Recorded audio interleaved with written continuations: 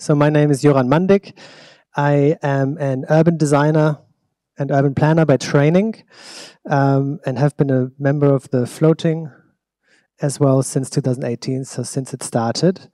And my involvement with it now is that I am a producer, which basically means looking at our budget a lot. I look at Excel, turns out I like that too. I also host a lot, external program, but you'll understand what all of that means a little bit later. You go. Yeah. Okay. My name is Jeanne Astrup-Chauveau, and I'm also part of Floating since the beginning, so since 2018. I am a trained architect, and I work mostly at the intersection of performance and urban practices. And I think this whole unites into Floating University. So I'm really happy that we are invited tonight to present this special place. I hope you get a kind of a feeling after an hour of us talking about of what it means to float or to be there. Therefore, I would suggest we dive into it. I have one question before we start. One question. Prague is not too far from Berlin, so maybe it's worth asking, has anyone been to Floating before? Wow. Two. 2 people out of 120 plus? 3, 4. 3. Okay. Can do better. 2 people plus 2 shy people? Very good. Also, does anyone know how to do full screen on this? It's fine, no? I mean, does anyone know how to do full screen on this? It's a real question to the audience. Yeah. Do you know how to make this full screen? I don't know. Wait, this looks promising. And the sound? Wait. Control. First okay. Full screen mode. How about this? But anyway, we need to get out of that again. Yeah, that was a good try. So we'd like to start tonight with something that's maybe a bit unusual, seeing the quite classical setting we're in. So this is super frontal, and we'll ask you now to either close your eyes or lean back in your seat. We're taking you into a soundscape of Floating University. This will last about 2 minutes. So it's quite long, but that's what it takes to really arrive. And that's, I think, quite necessary when... There's a motto at Floating that you can see here. Only here can you be here. So we're not there right now, but hopefully you listening to this soundscape for a couple minutes will ground you a little bit more. So feel invited to close your eyes. We'll do that too. And be transported to Berlin in June this year.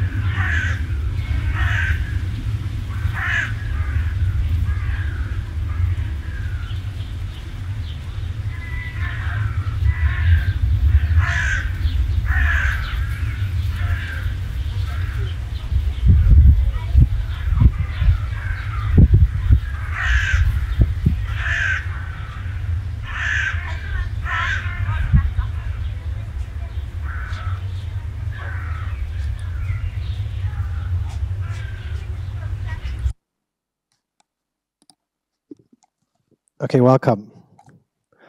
We've arrived. Maybe we can ask you, did anyone hear anything? Quick show of hands if you have an idea. What did we hear? I know, it's scary. There's 120 people in the room. Crows or ravens? It's crows, in fact, yeah.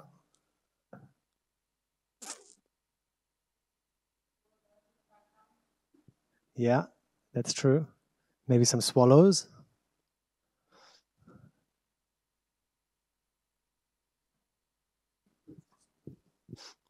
Right, we also heard some noise. Last time I did this exercise with another group, they thought it was a street, but actually it's just a little rolly wagon that we transport heavy stuff with. So you couldn't hear any cars. And I think that soundscape is a little bit different to this university here, at least while we're inside. Take it away. Yeah, so only here you can be here. Now you're halfway there, I'd say. And to situate a bit where floating actually lies, it's in Berlin. And more precisely, really next to the former Temple of Airfield. So probably you've heard about it, and if not, it's not, it's okay. But just so you know, Floating University is obviously marked with this red circle, and what you see, this big surface, is what used to be an airfield until 2008. Now, this is what Tempelhof looks like. It's one of the biggest inner city green park in Europe, so it's quite of an impressive place to visit. I really recommend. And so this is kind of the attention catcher, and now we have Floating University, which is a very small drop of water on the map on the north. And what it does, it's actually a rainwater retention pond, which means it's a fully functioning infrastructure of a city. And it's one that you can find in many cities. You can also find many of them in Berlin. But the one we're speaking of is there to collect the rainwater that falls onto the roof of this former airport building, which is one of the longest buildings in Europe. So it's quite a big amount of rainwater at once, and of the nearby streets and of the neighborhood. And so it's a storm basin, which means the water is collected and then eventually flows further into the canal and into the Spree River. So let's say now we take the water journey. You just fall, like any rainwater drop, and then with everything you can catch on the road or onto this like old, maybe decaying roof of the buildings, everything you take with you. So it can be like cigarette butts or just tires, dust from the road, or plastic, microplastic. All of this you take with you through underground sewage system. And eventually you arrive after about 2.5 kilometers at Floating University. So what you see here are a few kids from our kids program and some floating association member. And this is how it looked like when floating first, or when the basin first was discovered, let's say in 2017. It's quite of something you wouldn't say is only like an infrastructure. Something happened in between, right? So there was water, and now there's much more than water. There's also an entire ecosystem. Looking from the bird view again, that's in the 40s. So the basin was built in the 30s. So in the 40s, it looked like this. And then it remained quite unchanged. We see a few sport fields around. And then it remains quite similar. You can see that its surface is quite plain, like it looks only like asphalt. And then slowly, 2010s, 2012, 2014, we see the beginning of what seems to be a biotope, a reed bed, what will become at some point the biggest reed bed in Kreuzberg. Reed, I'm not sure if it's something you're familiar with. It's like this long grass that grows in wetland or in wet habitat. I don't know the name in other languages, but let's say reed. And this is really linked with the fact that the airport actually closed in 2008. And this being an infrastructure linked to the airport, it somehow went off the radar after a few years. And it developed until 2018, when, let's say, it reached one of its earliest peak, and Floating University landed as well. So it landed like this in 2018. It was a project started by Raumlabor.